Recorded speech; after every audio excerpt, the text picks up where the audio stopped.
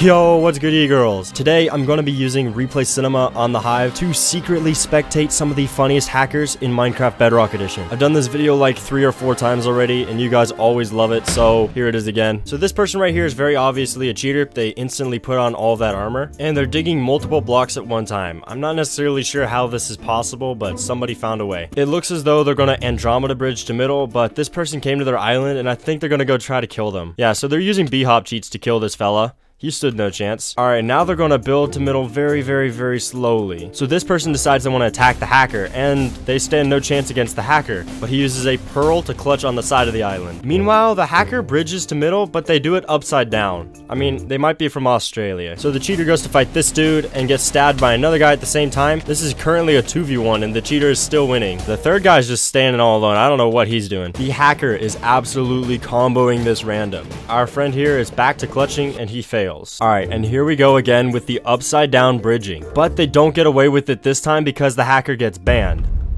This dude was hacking and he still lost. Explain to me, how do you manage to cheat and still lose? If you think this guy was funny, I promise you won't want to miss the next hacker. Excuse me, did I say hacker? I mean hackers, as in there's 2 of them. Let's see if these 2 hackers can win a game of Hive's Bridge. But really quick before I continue, YouTube cares about something called viewer satisfaction now. So if you could drop a like and leave a comment vaguely related to this video's topic, I would really appreciate it. Alright, back to the video. Alright, and the hackers team drops down, they bump into a wall. How did you manage to do that? And this is the protagonist team, which means that they're the good guys. Alright, this dude right here is looking to get the first goal of the match. But can the hacker defend his own goal? Yes, he can. Alright, both the hackers respawn. This guy's going for a goal, and he's in. He gets the goal. So the hackers are using a cheat called no knockback, which means they don't move when you punch them. Yeah, they're basically unkillable at this point. Okay, they're both looking to score another goal here, and they do. That goal means that it is 2-0, and the hackers are in the lead. And the hackers only need to score 1 more point before they win this match. But wait a minute, our protagonist might get a point here. And no, he dies. Hold up. Look. Okay, this one hacker right here can god bridge. Look at that scaffold right there. And there's pretty much nothing you can do at this point. Yup, the hackers win the game. This is kind of unfortunate. I really wanted the protagonist to win. But the real question is, can this hacker win a game of Treasure Wars? So this dude has to fight the hacker first, and based on how they're bridging, I think they're on a phone. The hacker is too busy in the shop to see that they're getting rushed, and they're going to lose their treasure. But the hacker's just going to run away and leave their problems behind them.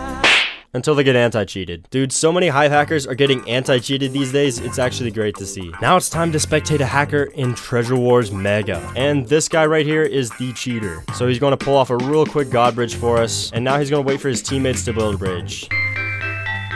Now the hacker is going to help their team take out this minion treasure. The hacker is going to do some reverse icy bridging. Yup, definitely not cheating. The hacker is killed and has to respawn back at their base. Look at this hacker. He can't help but flex his skills. And I mean, like, flex them a lot. Like, he won't stop. The hacker is going to go over here and try to destroy the treasure again, but I'm here in full yeah, I died to the hacker here, don't I? That's unfortunate. The hacker upgrades his armor to iron and then goes to kill this guy who has diamond armor. And just take a look at this guy's scaffold hack, bro. Look at this guy go. The hacker's gonna go aggro after the diamond armor dude, and he gets, no, he clutches. Wait a minute. And the hacker just doesn't give up. They really want to kill this dude. So I start destroying the hacker's treasure, but the hacker sees me and comes to kill me. And there's nothing much I can do. The guy's hitting me through walls. And while the hacker is scaffolding up here, he wins the game. This guy couldn't stop scaffolding. There are blocks everywhere. Now in the next game, this person on fire is a hacker. If you still think they're innocent, just watch this.